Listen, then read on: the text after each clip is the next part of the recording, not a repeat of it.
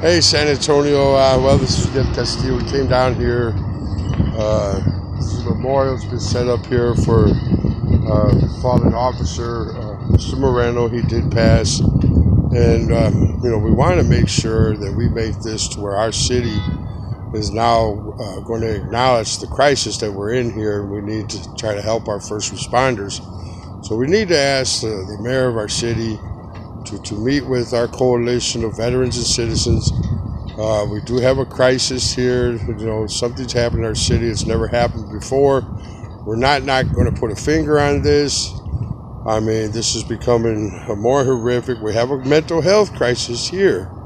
For this type of spontaneousness, not to be evil, but to be a production that seems like it's a process that was created here on these men not having or being fully functional. I can't see someone just coming out of their car and killing somebody, but they did say that this young man had been in the judicial system, whether he was on any type of issue as far as what made him do something this horrific.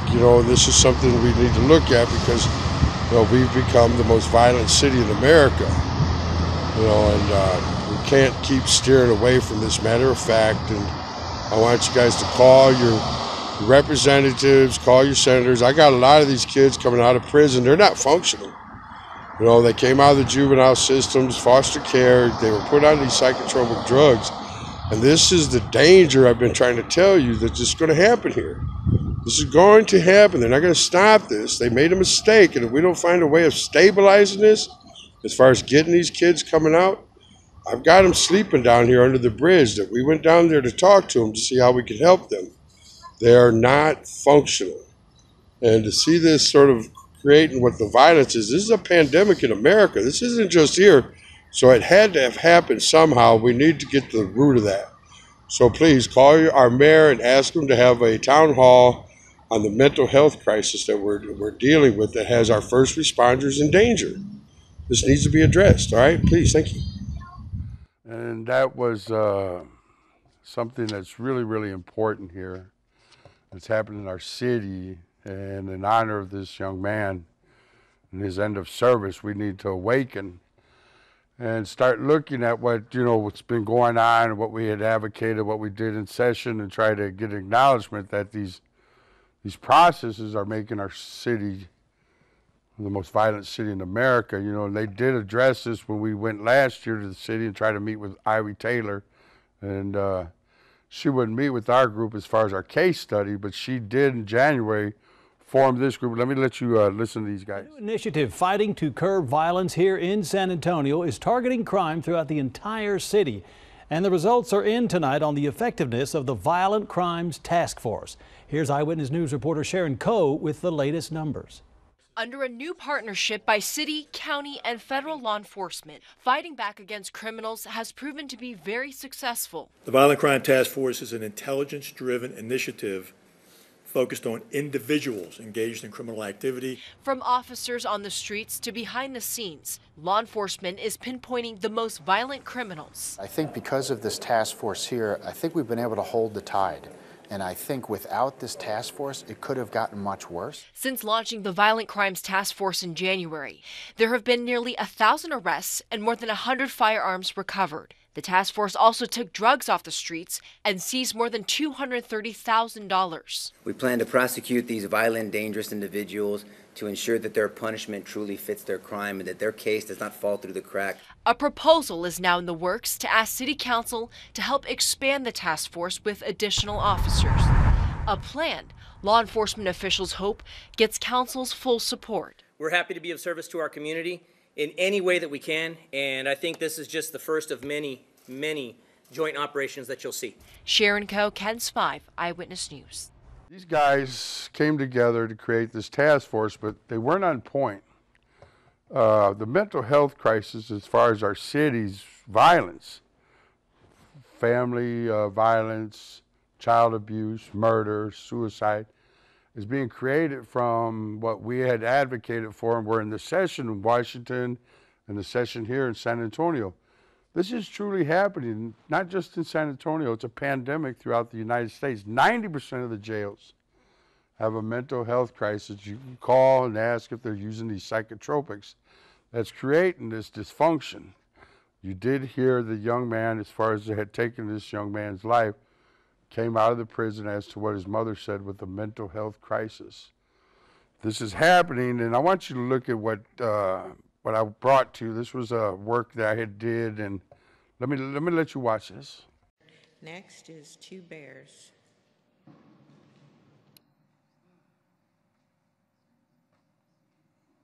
Mayor, City Council, I want to thank you, Chief. God bless you. I want to object to this. I've been a research analysis for Veterans for Education Reform for quite a few years with the government, and worked in different areas of injustice with Dr. Michael Gilbert. President Obama last year at our American Legion conference gave the $75 million for police brutality. It's police brutality. And to watch it, I don't think we as citizens need to have that impressed upon us. I had formed a coalition, or worked at trying to form a coalition in San Antonio, veterans and citizens, to start monitoring what we need to do in our Angel Eyes program. You know, we made the same mistake when we put the police in the schools, and we're addressing that yesterday on CNN. I'd said some comments and actually had gotten on there. If we keep going this way, you know, we're really, really endangering our citizens. I don't think we need to be watching cameras. I think we need to have our veterans that suffer that mental health crisis, because they're at the American Legion. I broke the code of silence, and I said the most dangerous member in America today is my brother veteran, not wanting to accept that he too suffers from PTSD, and he's coming back to America and is becoming a peace officer, a correction officer. Whatever it is, we need to monitor that before we move forward on spending our citizens' money on what's happening in the schools today. You saw that young lady get tossed by that officer. But if we had mentors in there to where we're addressing this injustice, that would be more civil. So it would be very, very uncivil for you to even think of taking our taxpayer dollars to monitor police brutality. And that is now working with the new group that the president started this month. It's law enforcement leaders to reduce crime and incarceration. I hope you're not in supporting crime. I hope you're not. So I'm going to say a prayer, and I beg that you guys consider what your actions are here today. You cannot take our money to monitor police brutality. There has to be a resolve here by getting to the point the police shootings are being identified as veterans. We need to help these veterans by making sure we're monitoring and putting some kind of test or something here, citizens, to monitor what we're seeing. What we did with Tommy Atkinson when Dr. Gilbert had the pre-entry at the magistrates. We did this. It was done. And you guys aren't a part of what's happening here. You know, it seems like you guys are supporting and spending our dollars instead of getting it resolved. So I pray that we can bring Angel Eyes into the city's light of understanding of where we're heading tomorrow. Okay, God bless you guys. While many of us would be nervous and scared while facing the possibility of life in prison, David Moses acted amused and bored at his sentencing today. With a chuckle, a laugh, and yawn after yawn, David Moses acted strangely at his sentencing this morning, appearing to fall asleep in his chair not once, but twice. It gave me the impression that he thought this was a game. There was just no expression of remorse whatsoever for his actions. Last month, a jury convicted Moses and Katila Nash of first-degree murder in the 2010 killing of 81-year-old Dorothy Sessions. She was inside her Northeast Bakersfield home cooking dinner when the teenagers broke in to burglarize the house. When she confronted them, they brutally beat her to the point of being unrecognizable. She was such a caring, she had such a gentle spirit about her. I know that if there were more people like Pauline Sessions, we wouldn't be having trials like this. Moses was on juvenile probation when he killed Sessions.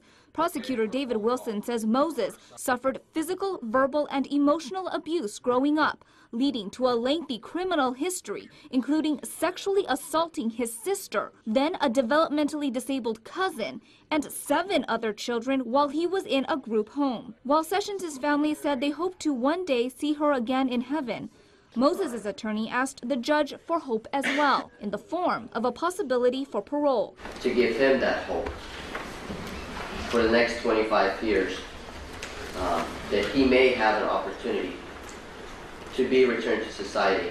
Instead, the judge sentenced Moses to life in prison without the possibility of parole. Mr. Moses received the punishment he deserved. Frankly put, he's just a dangerous individual, and there's only one place to put him, and that's in the penitentiary for the rest of his life. As for the Nash sisters, Katila Nash's sentencing has been continued to next month. That's also when her sister, Angelique Nash, who was the lookout during the burglary, will begin the retrial of her case. In the studio, I'm Christine Den, 23 ABC. Now, them young men are going to spend the rest of their life. As to we had won the matter here in Texas in the foster care system, and the senior judge, Janice Graham-Jack's, ruled that psychotropics were making members not functional. In the 84th session, we had taken our case study to ask them to include what would have showed in the report closer to home that I had brought you guys earlier in the year, that the recidivism rate was being caused by chemically altering these children's minds. And as they grow, they recidivate in the adult system. They're coming out not functional. This dehumanizing process, as far as who's creating this is done as a best practice. We have judges signing orders to put people, young children, on psychotropics. This is what was bothersome and why I'm still here today, because my son's one of those prisoners that got locked into this national process. They made a lot of money of our taxpayers paying for this, and what I had said, we don't want to see this. And I might have to pray for Chief McManus, because he had to see this man get killed. I don't know how anybody would want to see that, and that's why I'm going to ask you to please look at this shooting here. San Antonio College in San Antonio, I don't know if there's a kind of shooting going on. I just wanted to bring you guys a live report. This is part of what's happening in our city today. So we're looking at what's going on right here. We've got a lot of officers here on this issue.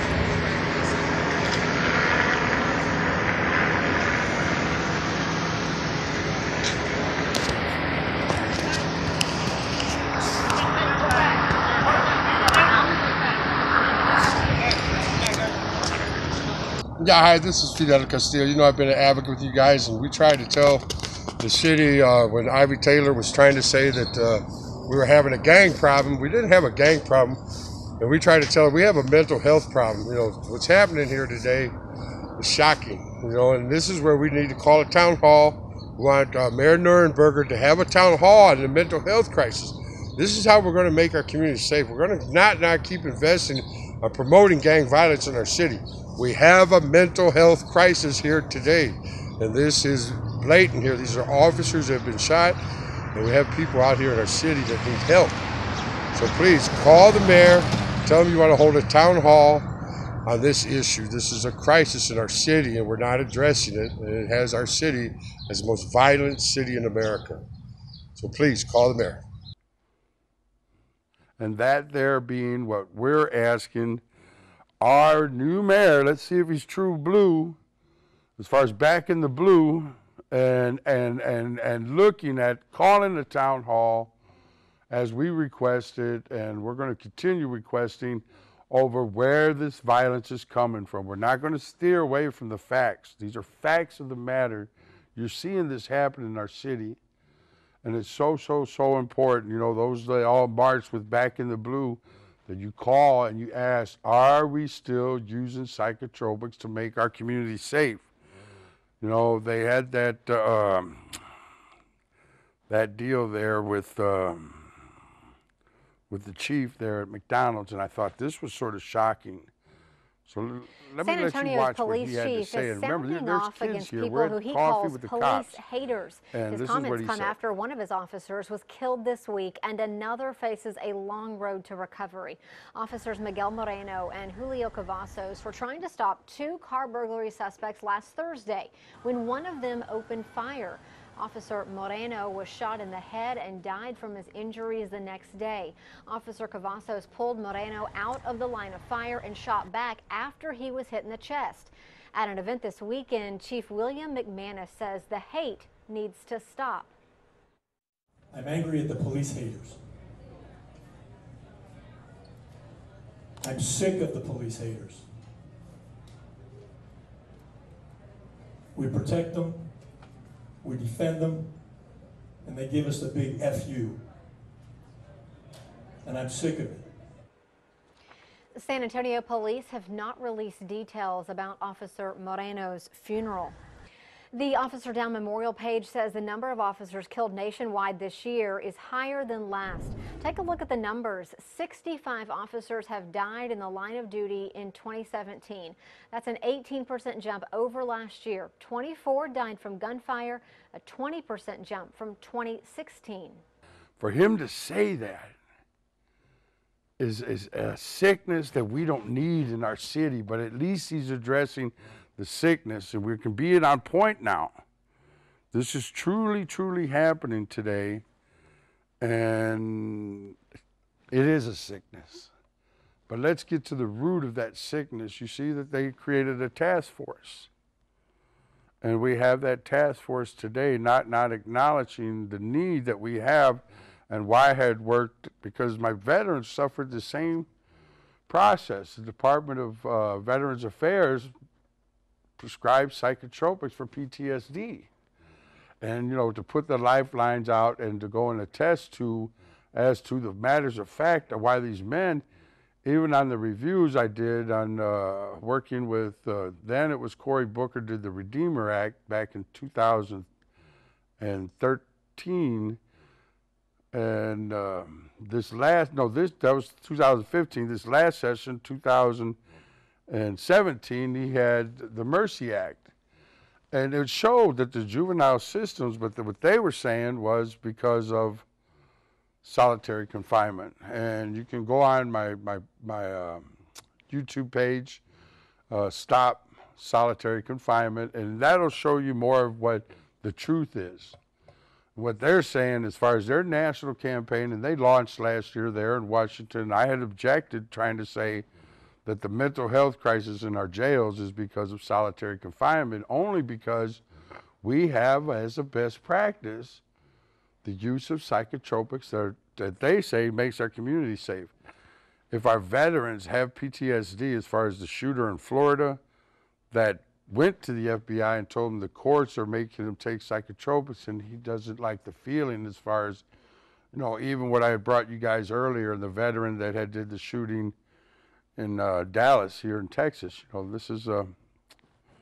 this is all happening, but it's transpiring into where the truth can never be the truth can never be hidden. Those are part of what indigenous people try to tell you, and why I'm trying to share this love with our citizens on we are the citizens of that they're supposed to be upholding the oath to protect. And that's why I need you guys to please, you know, reach out and see if he's really true blue, and whether we will get the city we deserve. I'm going to work on some resolutions. You know, this last week here, they had the LULAC National Convention. I had put the resolutions in there. So every one of your representatives have been informed as to those that were there at the conference. And you can call them, you know, and ask them, are you guys going to address this mental health problem that we have being caused by what the judge ruled? Psychotropics are making members not functional. You saw them young men that are going to do life. 2010, I had a little boy, and I went to juvenile judge Lisa Jarrett. She made the decision to bound him over. He's doing life. He killed his father. This is our city. And we won't be able to bring peace unless we come together as the citizens and make these so-called people that are supposed to be upholding their duties. And this is what's really important. They have a duty. They've committed. They've taken an oath. And we need to hold them to that oath. I don't know where former Mayor Ivy Taylor thought it's important to give $22 million to body cameras to watch this. Because, I mean, I don't know how Chief would ever want to watch an officer being killed and not get to the point of matter. I don't know where our city's being managed to invest in $50 million to keep drugging people and building a mental health center there when I showed you at the corner of Commerce and Frio, and you can go online. It's under psychotropics, the mental health crisis in the USA. That's $50 million to continue using psychotropics in the jail that the judge ruled for the children in Texas as unconstitutional. Are we letting these people calling themselves our leaders create this to where we're having to endure becoming and even labeled, as what I showed you in the last show, the most violent city in America, and we have a task force that's not getting at what the judge said? Psychotropics are making children not functional. This recidivism was in the report. They covered it up in the session. I gave my case study to Senator Menendez because my son was one of those kids back in 2009 when we suffered the highest rate of recidivism in the report, and nobody said nothing. Now the truth of the matter, they're coming out, and this is truly, truly happening. There's no place for them to go. And that's why I ask you to, to support our veterans and even our first responders. Excuse me.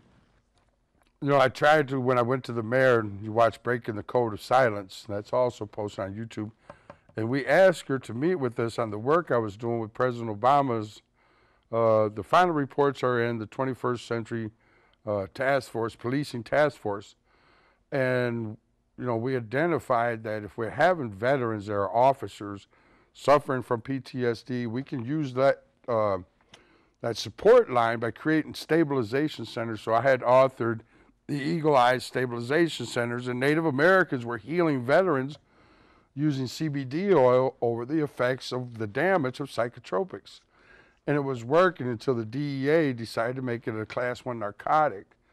And that's why I thought, well, let's get a stabilization center to where she diverted money, again, over the east side where she was promoting gang violence. She was promoting it. You can watch it on all the news, and this is the good part about this. The media's caught. They're promoting violence in our city. Watch what they push on you. And you need to call them and tell them you don't want to keep seeing what's being created through the system. And then you're justifying it, even what you heard the chief say, in front of kids. He's sick of this? Well, sir, if you're sick, we can't have you leading our men and thinking that our community is going to be safe. So we're going to make a change here, and I'm working on a resolution, but I need you to call this mayor, this new mayor, and let's see if he's true blue. I pray he is, but he'd have to do something as far as why we've managed to become the most violent city in America. So I want a cleansing, I want a healing in our city. And, natives have always worked at peace and to share, share love and compassion. And, that's why I'm going to change my ways here this year, and I need your help, that we're unified. And we're going to make a change here, for not just the kids, not the indigent. This is the bad part about it. They're indigent children. So let you share our love as far as the indigenous people. And God bless you, San Antonio, and, God bless America, okay? Please.